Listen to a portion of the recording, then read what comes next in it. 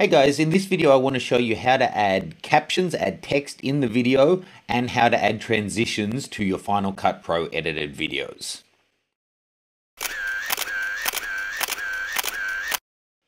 Okay, so opening up Final Cut. If you didn't watch the first one in the series where I showed how to import the videos, the link's in the caption below. So let's just create a new project to show you how we're going to do this. I showed you what to create and what to check in the last one. And then let's grab in this cute little kitten file. We'll drag it into our timeline. And then this guy with the crazy hair. And then, let's see, one more. And then just some walking in the subway. Okay. So I've got the scrubbing on, so if I run along there, it actually is doing it live for me. I've got my computer muted though, so we don't get interrupted by beeping.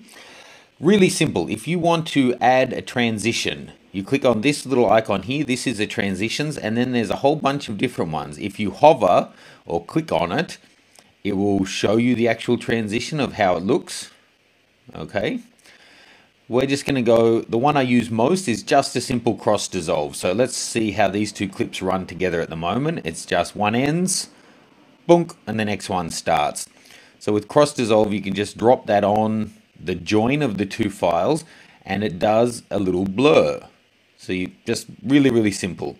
And it's pretty easy to tell what they're going to do based on the kind of image they show you here. So let's look at leaves, one I have never and probably would never use. Ooh, tropical. Easy, right? Or you can just click on the transition and delete it. And then let's try lens flare. Okay, so easy enough, right? Another great thing is adding text. Whether you've got viewers who may not speak the language and you want to give some, or you just want to give some extra information, or you want to give a title or pop a link on screen or something.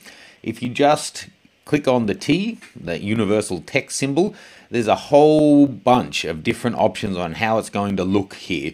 So a simple one is custom. So let's click on custom and drag it. Say we want it to run from partway through this clip and then through onto the next one. So you just drag where you want it to end, then click on the file. This is the text now, this little box, and click the I button. That takes you to where you can actually enter the text. So make sure you're up here on the text tab and then just type in, this guy has crazy hair. Okay. Now, if you want to make it bigger, just drag up the size, or you can click in the number and type in a number, or just use your arrow keys to go up and down. You can change the font, all the different fonts you have on your computer. Again, with alignment, you can play with all of that kind of thing. Baseline, you can just shift it up and down a little bit, but if you want to move it down to the bottom of the page, you can just put some returns in there and then say, I want it sitting right on the bottom. So let's move it down, and there you go. Now, if you want to have it stand out a little bit more, if you click on face, you can choose the color and the opacity. If you don't want it to be 100% opacity, you could say, I want it to be that blue color, but I only want it to be 60% opacity. Close enough. So you can see now we can see through it a little bit. And then if you want to emphasize it more in a different way, you can go to outline and choose, okay, and I want it to have a bright red outline. You can just see it coming up there a little bit, but if you make the width bigger, there. Now you've got a nice big red and blue, this guy has crazy hair. And it will naturally, all of the different video title options come with a different way that they fade in and out. So that one just is on, then it's off. If you go down to one that I often use on my channel, slide in. So you pop that one in. And then again, once you click on it, this will come up. Then one I often do is put my web address in.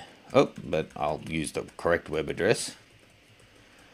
Okay, and then I know for that to fit for me, it's 78. And I like to move the baseline down just a couple of points so it's more centered in the red. Now with this one, because as it says it's slide in, when the cursor hits it, it starts to slide in.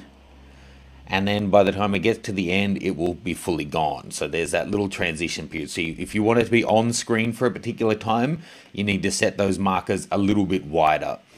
So that's really simple. You know, if you don't know where the buttons are or how you do it, it may seem a little bit confusing, but all you have to do is go to it and then drag and drop it in. So you can even put a soft fade to start your video and then maybe have it finish on a bit of a black hole. Yeah, fairly easy, I think. If you have any specific requests for this series on editing for Final Cut Pro, fire away. I'm happy to answer them.